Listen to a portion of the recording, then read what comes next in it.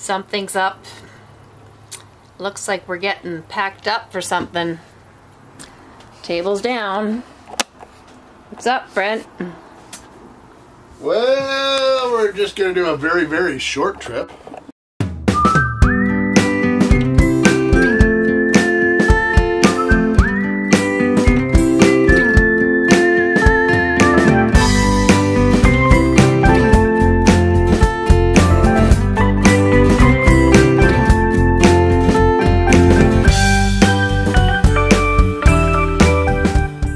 So tomorrow's the day when we do a very short trip and we are getting the axles replaced. And I'm really hoping that the shop we're going to will let us put the old axle and the new axle side by side just so that you can see the difference in that what we're upgrading to. So, I'll catch you in the morning. Good morning. Morning. It's 6:49 and we've been on the road for about 10 minutes, pulled out of the park, or out of our spot at 6:40. 5 minutes ahead of schedule. Woohoo! Yeah.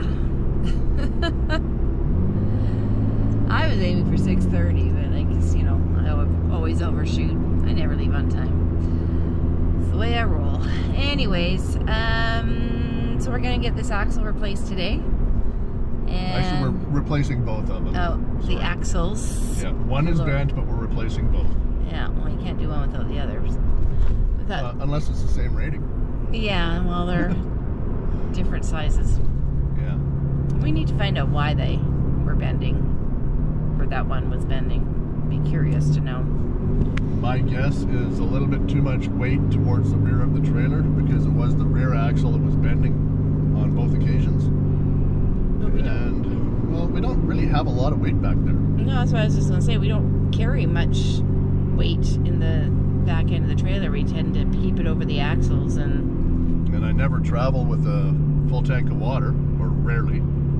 I think I've done it a couple of times. But it was probably the accident because that's you forgot to dump it. That's actually ahead of both axles. So yeah. So, it's a mystery. Dogs are in their respective spots. They got in the truck before their walk, so, but we about a half an hour before. As soon as I opened the truck up to warm it up, they were both in the back seat. It's like, okay, let's go.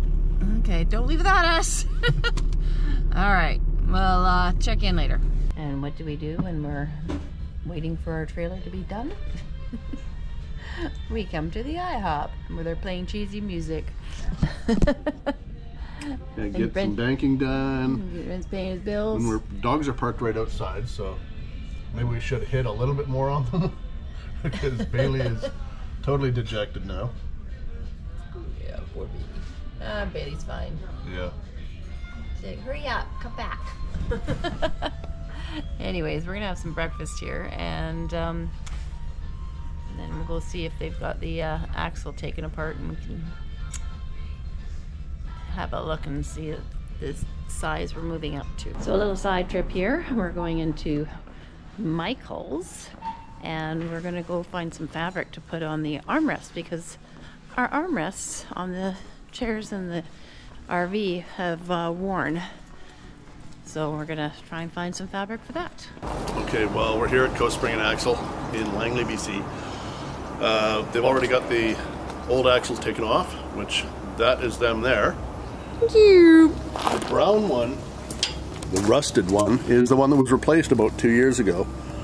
And this black one here is the original one, which is still in good shape, but the brown one is the one that is bent, which is the same axle that was bent before. That one was replaced under warranty. Extended warranty will not cover it. So, we need good axles. We've decided to go with these, which are 7,000 pounds. Hang on, I'm trying not to fall on things. These are the 7,000 pound ones. And I'll show you what alerted me to this issue was with this tire here.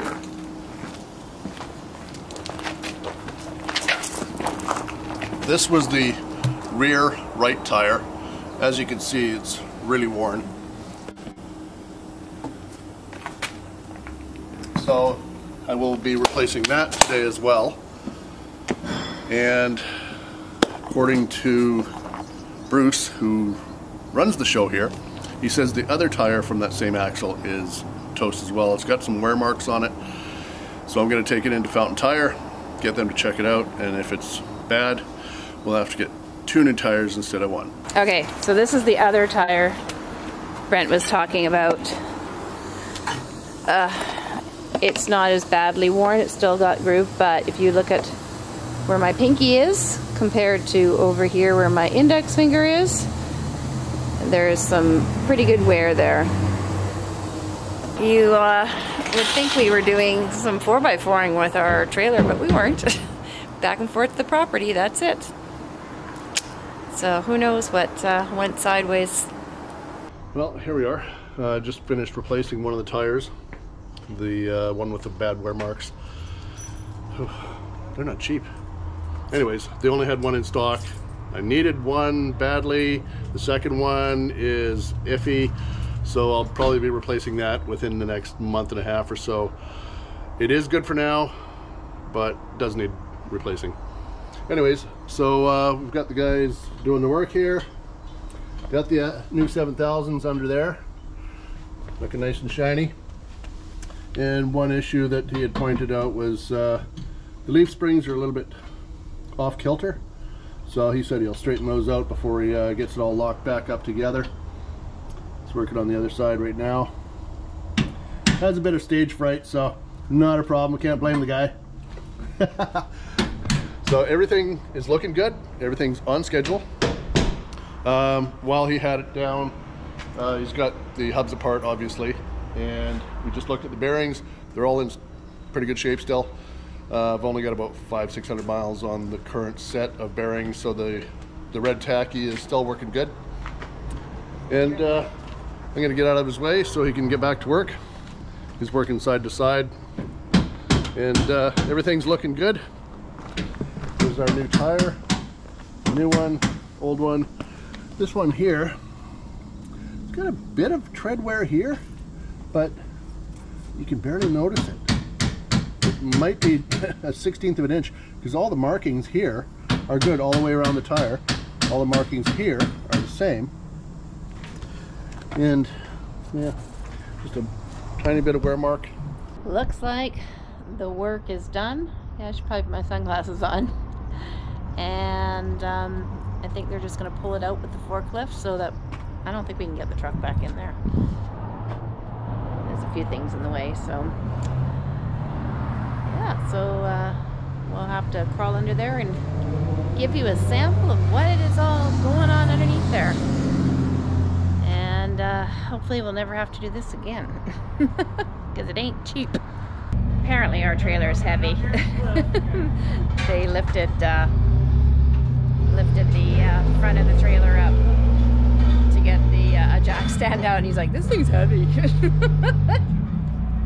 She is. That's probably why we need the bigger axles. I'm gonna kind of go underneath here a little bit. So there they are, brand new axles, all done up. And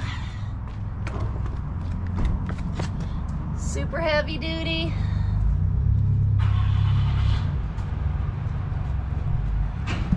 So our battery on the front of the trailer wasn't connected to power all day, so it pretty much died. Brent left the V on. It's what he does. He likes just V, and we forget about it all the time. It causes us grief from time to time. Okay, we got this thing hooked up, and where are the chocks? I'm supposed to be taking chocks out.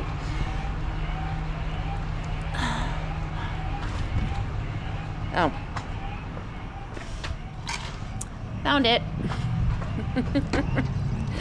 They didn't put the chalk back in after we parked it. So, we're gonna have a little bit of a rush. It's game 6 for the Canucks. It wasn't underneath the top trailer. Game 6 of the Canucks. They're up 3-2. They win this game, we go on to the next round. and puck drop is at 4 o'clock, and I think we passed 4 o'clock, and we're not sitting behind the TV, so I don't know how much further we're gonna get here. New axles are in. They look awesome, and I think that's all we have to say about that right now. Sorry, I was snooping. Do we have anything else to say right now about the new axles? Oh, so the battery. Make sure that your battery has got a full charge. And you don't have to hand crank your trailer when you're hooking it up. That's workout. Well, we left the front lights on because that's kind of the way we roll. Yeah. So I thought they were off all this time. I never thought of it. Yeah, we anyways tend to forget them occasionally. We should go pay and do a light check, and then we're on the road.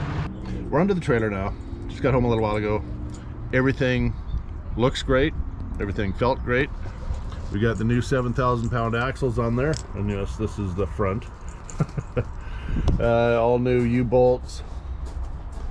The leaf springs are looking like they're a little bit flattening out on this side. This side here looks much better, but yeah, we're good. Brand new spindle to spindle, 7,000 pound axles. Took off the 5200s, and I'll feel much safer now. And we couldn't figure out why.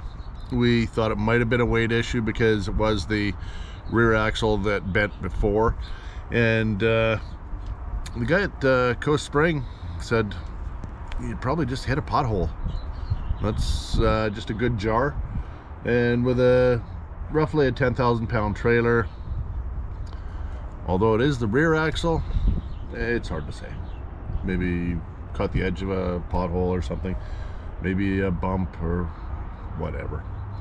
It was just a little jar in the road, and everything's back to normal now, so I have a lot more confidence in the 7,000s than we do in the 5200s. It sounds like my dogs are visiting with someone out on the road.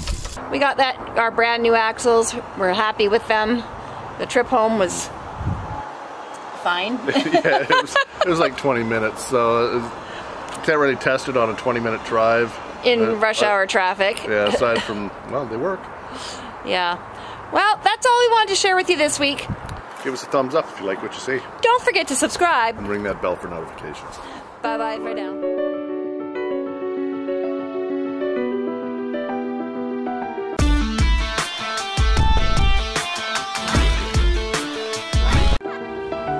Let's try that again. Okay, from the top. No, I'm good, honey. Thank you. I'm not great at working the cameras, so sometimes Miriam double checks to make sure that it's actually recording. I have recorded a couple minutes before and it hasn't worked. Even though I look at the time clock, it's moving, but it's in a wrong mode or whatever. Anyhow.